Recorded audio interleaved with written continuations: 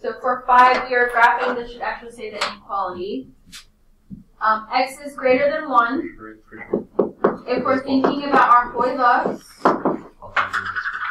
it is an X inequality. So that would be a vertical line at 1, and that would be dash.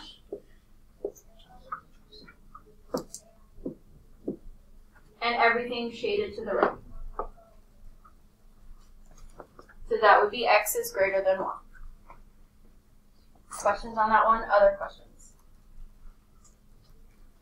If you have both headphones in, I need one of them out so you can hear this choice. So I know many of you just took your SAT and are probably tired. So I'm going to give you this choice. 1, you could have a flex day. So those of you that need to do tests, work on retake work, could do that, or do practice stuff. That means your quiz and test would get pushed back a day, so on and so forth.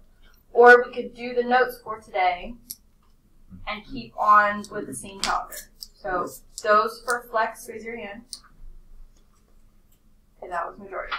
So you can't leave this room, but use this time wisely. If you need to make up a test, take a test. Today would be a great time to do that so you're not going into spring break with those missing assignments.